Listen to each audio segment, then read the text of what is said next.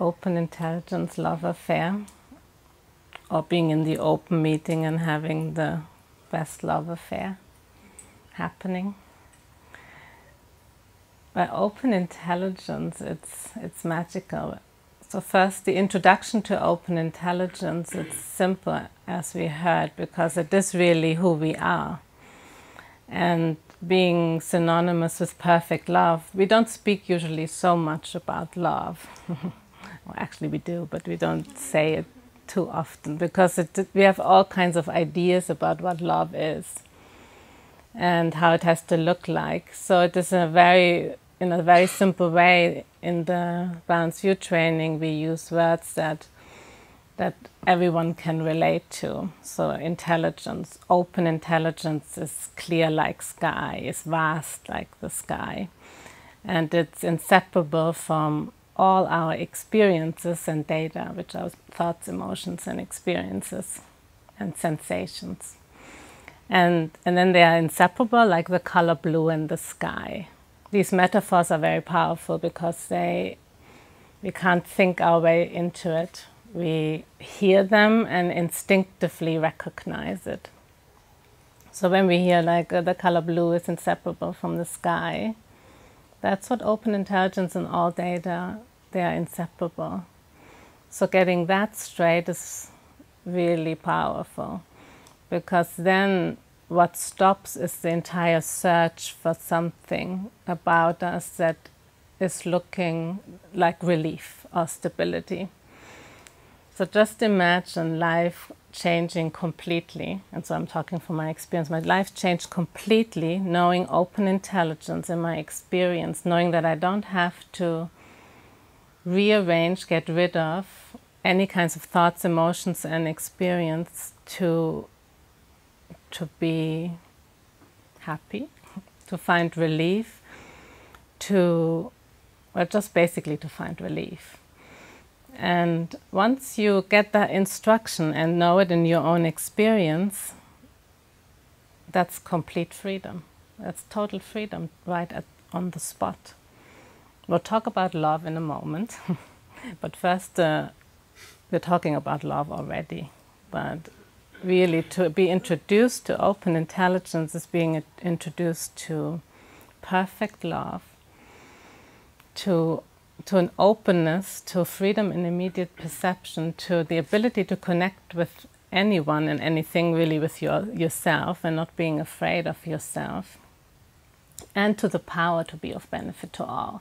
Now, when I heard that question about the shower, and yesterday I was also there, and all these answers are brilliant. Of course we can, if there's a hot shower, we might as well get a hot shower if we like it. But at the same time, your question also, you elaborated today more on it. This was great to hear, because what I felt was the force of benefit. You want to be of great benefit, and can we go to any lengths? And that's what I see in my experience. I can go to any lengths, regardless of what comes up in my own experience, to be of benefit to all. So I can take cold showers, or can go through situations that I might not like, or not my preferences at all, if there is the power to be of benefit and to be of great benefit. And that's the driving force, and it has powers that is unimaginable. But if we are just used to limiting ourselves to thoughts, emotions, and experiences, that's all we see. Then it's a world of limitations. Like, oh, I can't, well, I'm using now this example here, I can't take cold showers, or I don't like pain. Or desire, I have to get in bed with that person. Like, you're totally distracted then. I mean, that's all you think of. Like, oh, from the morning you wake up, at night probably as well, and dreams, and it's like, and that's not a problem though, actually, because who has not those thoughts? I mean, probably everyone here in Goa and everywhere. And so, desire, To understand that phrase correctly, you have to come to the Massive Vibe live show that we always have here at Saturday evenings at the center, But then the big show is in Ash 27th. Then you know all about desire. I'll sing about it. They can do it even better. There's some movements with it as well. And, and then, so what to do with all these thoughts and emotions and experiences? It's like, wow, we are totally caged in and lost in the descriptions when we don't know the fundamental nature and of all data, of all experience, the profound meaning of all experience, in that there is the ability to be whoever you want to be, to make decisions with discernment and power, which is really important with desire, right? I mean, otherwise you end up in messes. It's just like, wow, just imagine if you always act on everything, and you might have done that. I mean, I've done it as well. So you just act on, or you have the strategy just to avoid it with something else. Although with desire, I think we prefer to indulge it because it seems so exciting, and or we do avoid it and meditate. Or how do we avoid desire? I don't remember anymore. But it's just like it's just a dynamic, beneficial energy. Like redefining all experiences is where the power is. And I love to talk about your question about communicating negative experiences. And then there were a couple of things that I heard there, and possibly, yeah, I'll just share. Like again here, the way how we connect with people, and again when you view your question in terms of how can I be of most benefit to all. And what do we want with communicating negative experiences? And it could be that it's very powerful to be very elaborate in negative data, like know it all and be able to communicate it in an amazing way. When you have the profound meaning instinctively recognized, then there is a power in communicating anything you wish. But the benefit of all is shining forth. But that has to be like the bottom line has to be that the benefit of all is always inseparable. Because if we just want to share our negative thoughts and emotions to connect possibly with other people or just to find relief, that's a way that is not needed anymore, because the connection is ultimately, when you recognize that the ultimate way to connect doesn't need anything, like feeling connected with everyone to a degree that you could be in a relationship with everyone. Not really. I mean, it's fine to have certain preferences, but the openness to people is profound. You might fall in love with everyone, and that is what happens when you're introduced to open intelligence, that openness to people is so immense that you think, wow, I'm falling in love with everyone here. And then it's good to know what to do when desire comes up. Not to act helter and skelter. It just goes wild. But going back to your question, it's when you ground yourself in open intelligence, then there is a freedom to use your speech in a way that is perfectly of benefit to all. But that doesn't look a certain way, just always talking nice, positive things. It's actually great when you have the power to talk all kinds of things. But the piercing power of benefit will be always obvious. And that's what you ultimately want. You want to be of benefit. So you want to use your speech and your mind and your body, everything for the benefit of all. And having the power to really go for it and to be able to rest with everything in hard circumstances, with feelings and emotions that we thought we could never, like we can't take. Like desire, jealousy, it's like that's sometimes so physical, like we feel like almost sick. And although I don't have jealousy. And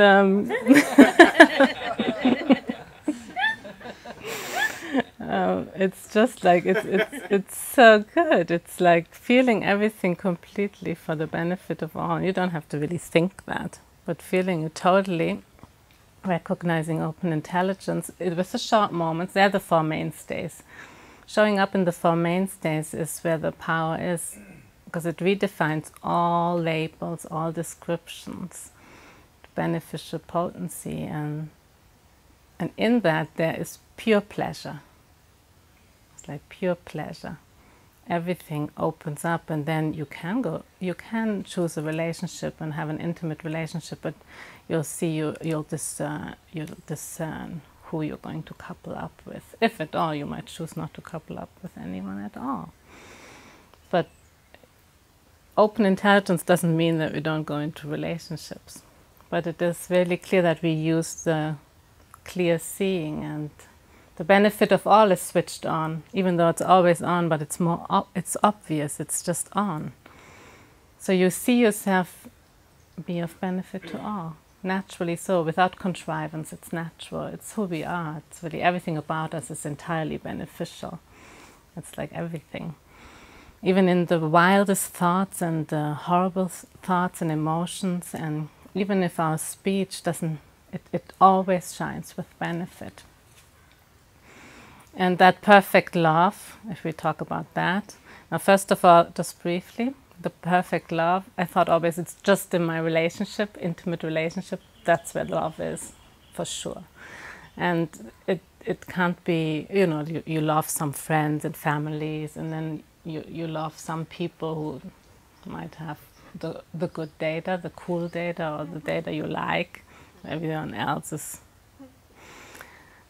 And so then your love is just directed to certain people, and I just try to really make everything so really love and fluffy and nice in my relationship.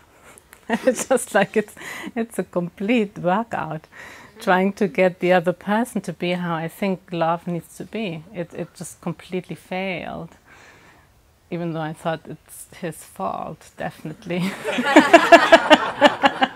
It's always the man's fault. But and the men might say the same thing, right? The woman's fault or men's fault. But it's brilliant, because it just is a complete dead end. Even though you can be skillful in having a relationship that is good, and I mean I was to a certain degree skillful without open intelligence, but it was still another cage. And so being completely free of how the other person needs to be, and it just came about with relying on the Four Mainstays, that support that confirms that power, beneficial potency, and redefines all data, because you take responsibility for the first time, maybe responsibility for what you do with all these data, taking a short moment rather than really plopping it on the other person. Always thought he has to change, definitely, and that's why the love, sparkle, fluff isn't there. And then, you know, when you wanna, okay, Valentine's Day, you meet up, and if you're in a relationship, you want it to be the best evening. If you're not in a relationship, you hope for a proposal. Is that how it is? I don't know. Nowadays it could be.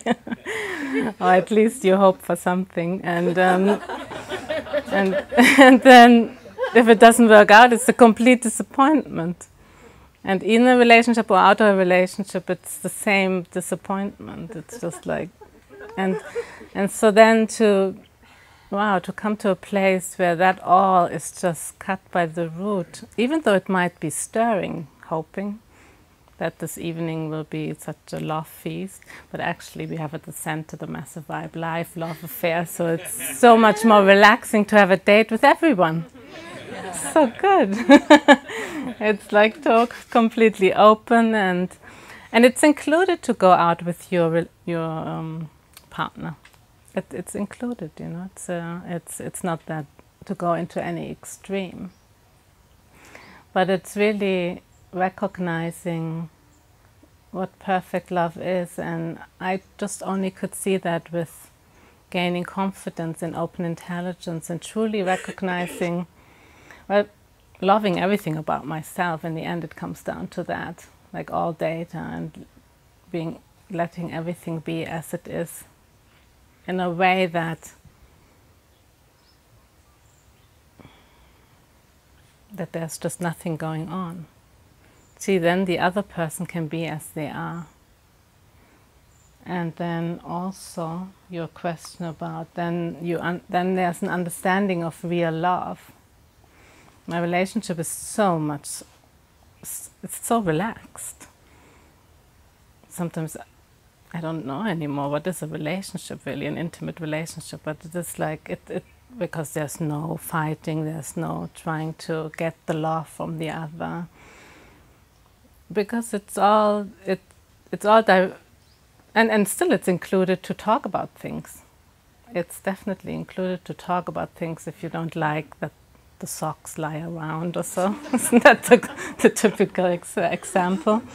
And then yeah, so how it's a really good question about how would you let the other person be as they are, but then also address certain things that you do think can change. But the way how things are addressed is when each one takes responsibility for their data, or even just you do, then there are solutions that come about, and you can speak like mature adults. It's really powerful. So you see yourself, you can address things, and you'll just know there's no real preferences. We don't have to wrest them away, or say, now I have to just rest and I can't say anything. So the context is always what will serve for the benefit of all. So I can see that in my relationship, sometimes we talk about things, okay, that means we have to do it like this, and what is the solution here, and maybe we have to, clean up more here, all kinds of solutions. But also the key is to rest, and you see that there's nothing going on other than beneficial potency. So it's so amazing.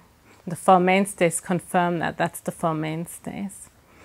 So when you're interested in the one-day training, which we have today, it's the best date to go to be introduced to open intelligence, and basically to get to know the Four Mainstays, which is it's an algorithm. Applying it, the results are guaranteed. The results of freedom in immediate perception and perfect love.